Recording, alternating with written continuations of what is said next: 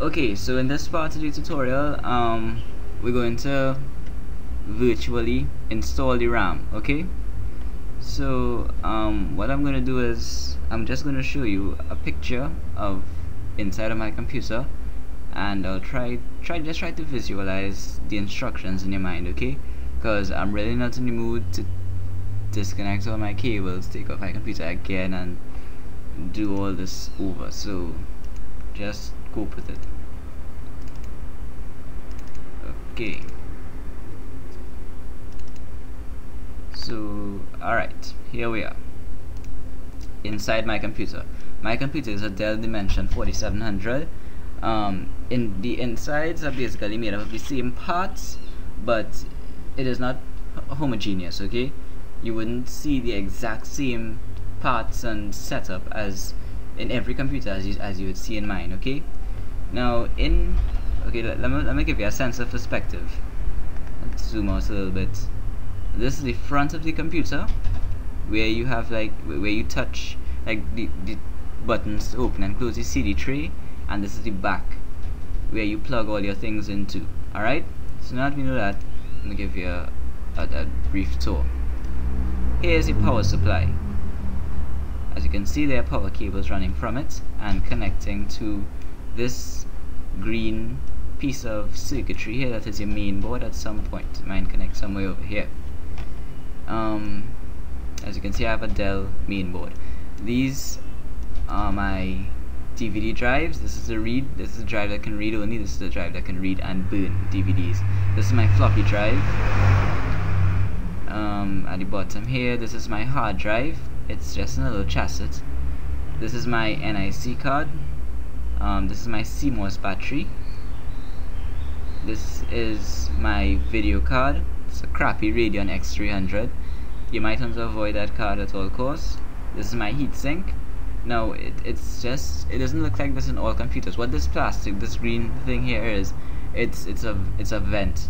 The CPU fan is right here, and when it takes air in, it goes all the way down, pushes against my processor or whatever it is at the bottom behind this green piece of plastic, and then shoots it out through to the rest of the system, and then circulates through here and everything. Sadly though, that the air has dust, and well, you can just imagine how dusty inside of my PC was before I cleaned it. But we're interested in the RAM. Alright, now this is where the RAM is installed. Okay, in this section here of my motherboard. Look for anything that looks like this. I have 1, 2, 3, 4 RAM slots to put RAM chips in. I'm not sure if you can completely make it out, but this is one stick of RAM right here, and this is another stick of RAM. It's very thin and long. Okay,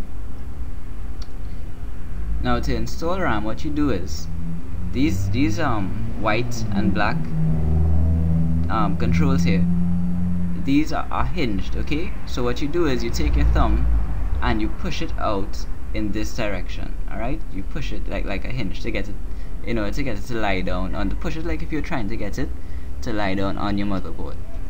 You then take your stick of RAM and you push it into one of these slots right here. This right here that I'm stroking my mouse on, that didn't sound right, but this right here is an empty space, a slot, and that's where the chip actually goes in. It goes in with you'll see a copper tip end of it.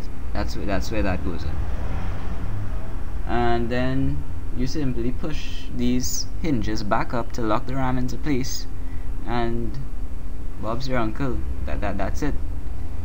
Now let's see if I have another picture to show you. Right, this is the side that goes into the space. This is a gap. You will know which way to put your RAM in, because if you put it in the wrong way, the gap wouldn't fit snug over a piece of obstructing plastic that is in the open space. Okay, so you stick it in this way. This is the label. I'll take you through all of these numbers in a little while. Alright, and that's about it. This is how a RAM chip looks in your hand. The picture is a little blurry, but that's how big it gets, and I have relatively small hands. So that's it to this part of the tutorial.